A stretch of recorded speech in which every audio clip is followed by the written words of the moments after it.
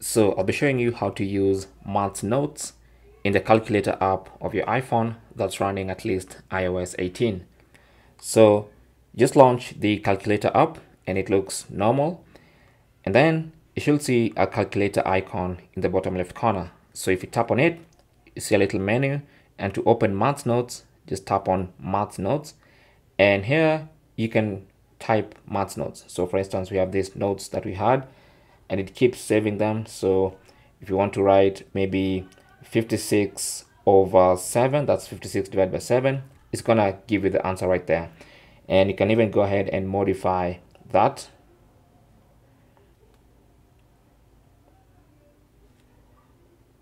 Right, maybe log equals,